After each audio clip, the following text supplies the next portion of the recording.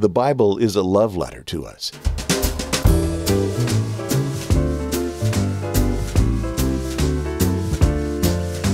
This is the Lifespring Family Audio Bible, coming to you from Riverside, California, and podcasting since 2004. I'm your OG Godcaster, Steve Webb. Great to see you today. Thanks for joining me.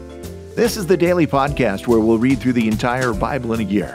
Today is Psalms Wednesday, and we'll read chapters 1 and 2. But before I read the chapters, I'll give you a brief introduction to the book of Psalms. And then, of course, after the reading, I'll share some of my thoughts with you. And since it's Wednesday, we will be doing prayer requests today. My email address is steve@lifespringmedia.com, and the phone number to call and leave a comment is 951-732-8511. I'm calling today's show, How to Be Blessed. Are you ready? Let's begin.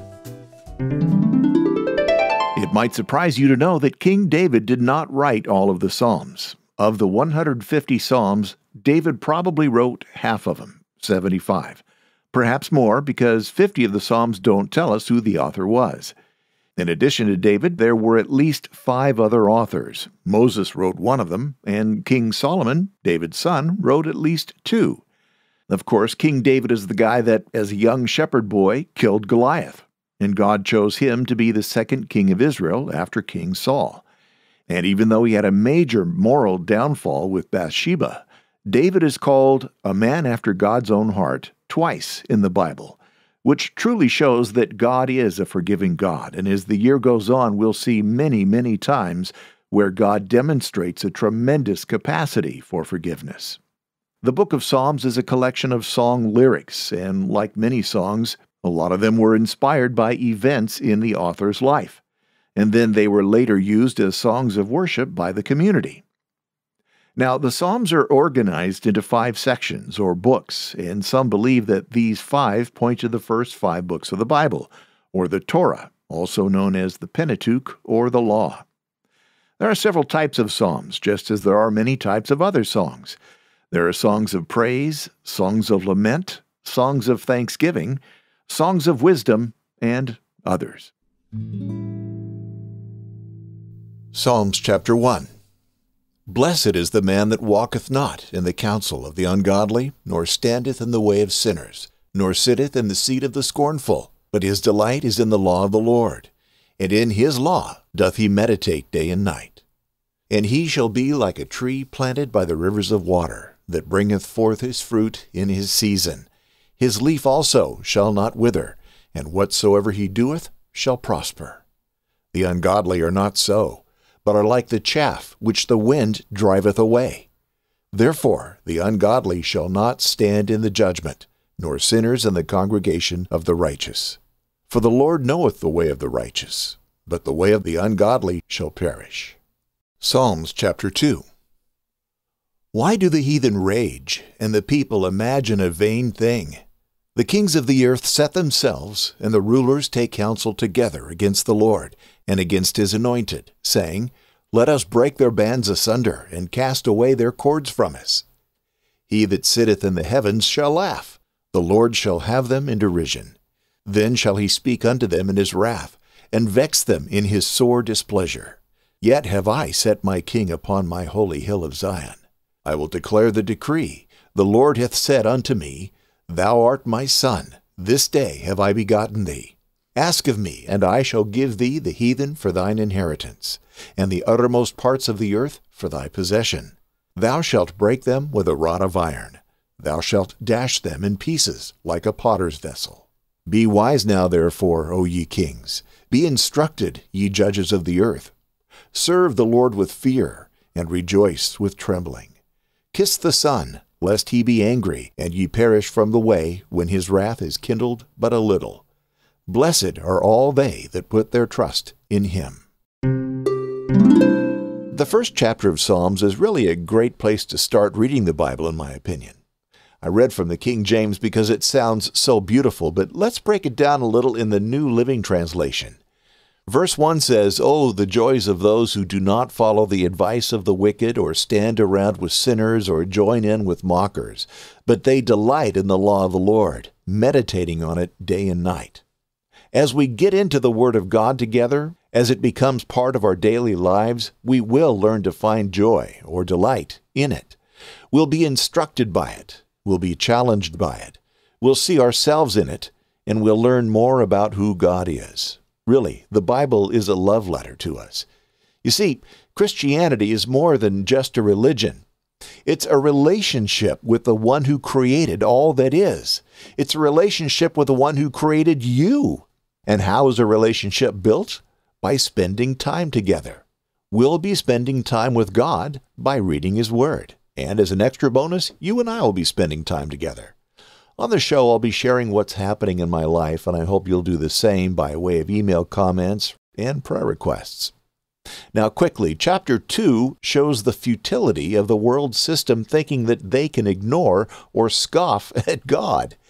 It gives a warning to those who do that, and it gives a promise of joy to those who take refuge in Him.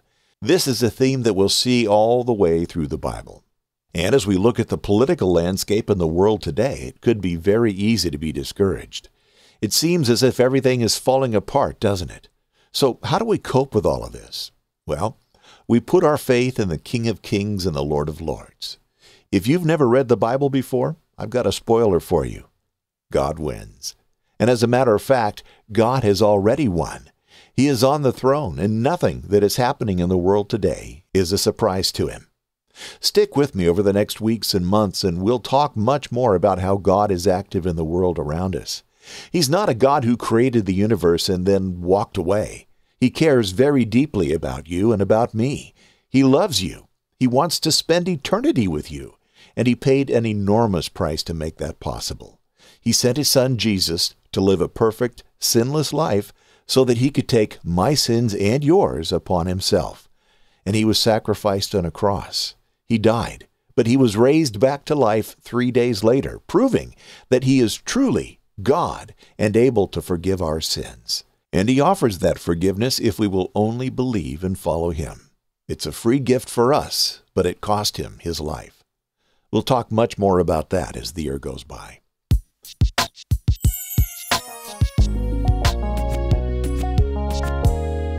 What do you think? Do you have a comment?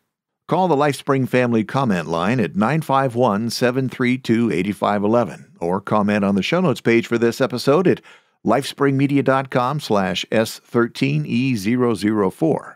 Or you can email me at steve@lifespringmedia.com, and when you do that, please put Show Comment in the subject line.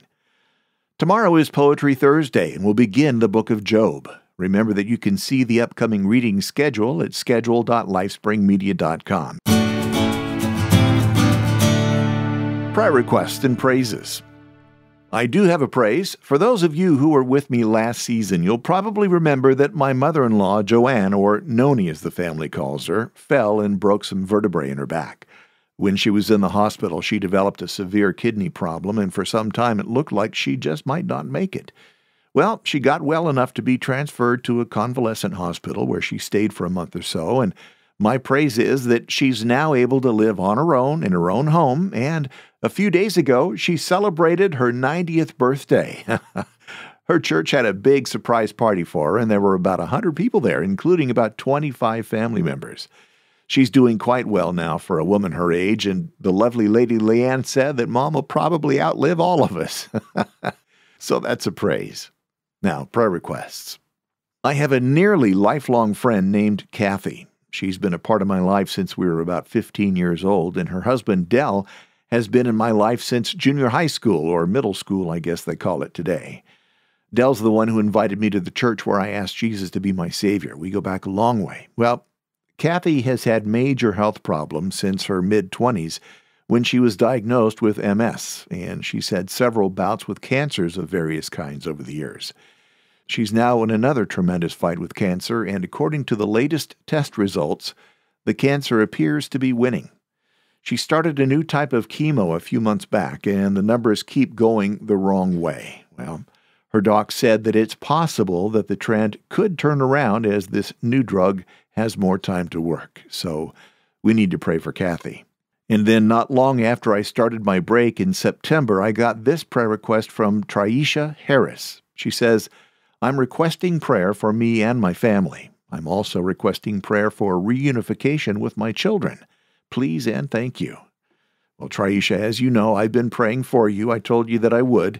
And now here we are back to the show, and I'm sharing your request with the entire Lifespring family.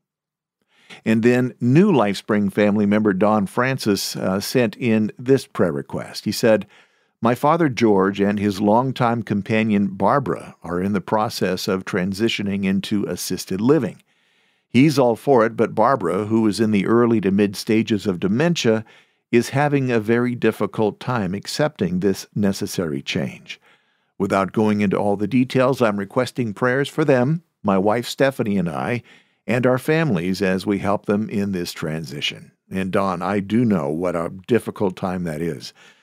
Both my mother and my grandmother died from Alzheimer's. And I know that a change in routine, a change in surrounding is very, very difficult for people that have dementia. So, yeah, we'll be praying. And then Lifespring Berean, Brother Paul of Seattle, wrote, "Hi, Steve. Glad to hear you back." Well, thank you, Paul. I'm glad to be back. Paul continues, "My prayer request is around one particular friend at work that I feel God wants me to talk to. My prayer is that God, when the opportunity arises, will talk through me.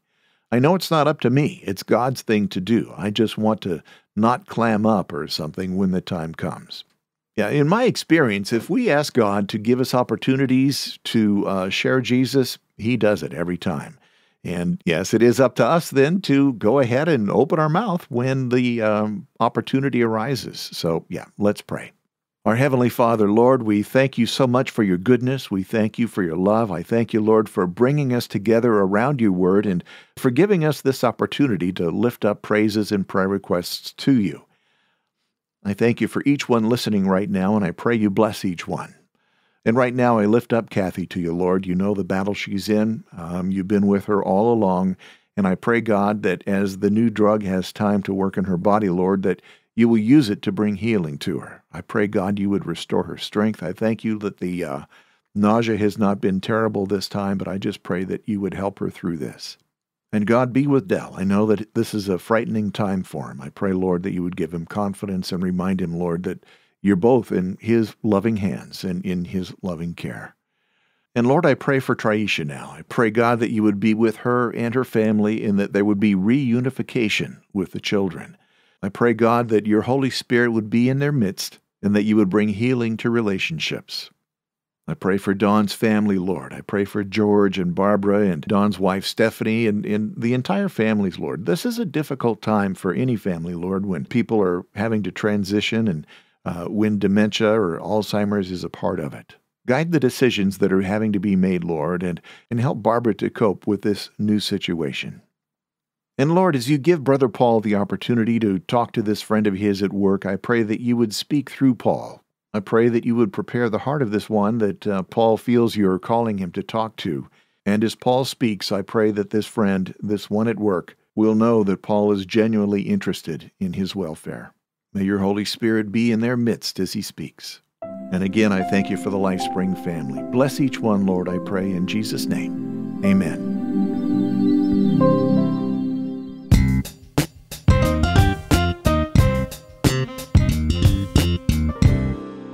I want to say thank you to Howie for the $50 donation that came in today. God bless you. Thank you very much, Howie.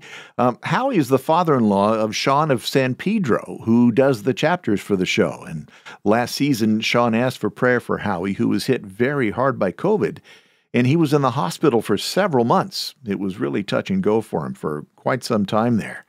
Well, we prayed for him several times here on the show, and of course I prayed for him in my own private prayer time, and praise the Lord, Howie is now at home. He has been for a few months now, and as far as I know, he's still doing physical therapy and regaining his strength.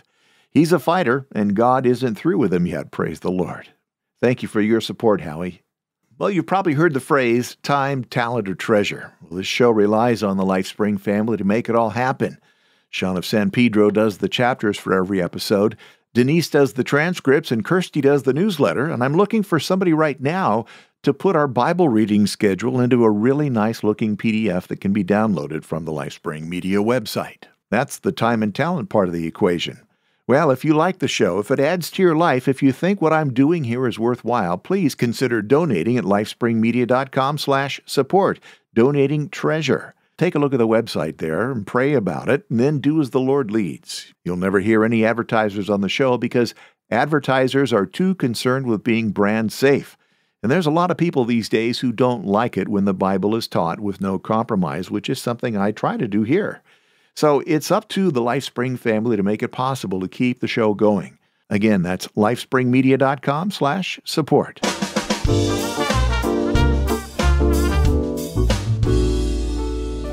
Be sure you're subscribed to the show so you don't miss an episode. Go to subscribe.lifespringmedia.com.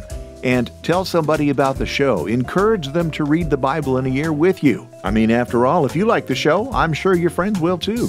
Call the Lifespring Family Hotline at 951-732-8511. You can make a comment there, you can leave a prayer request or a praise, and there's a good chance I'll play your call on the show. Or you can go to comment.lifespringmedia.com, and you can go to comment.lifespringmedia.com or email me at steve@lifespringmedia.com, or leave a comment on the show notes page at lifespringmedia.com/S12E004.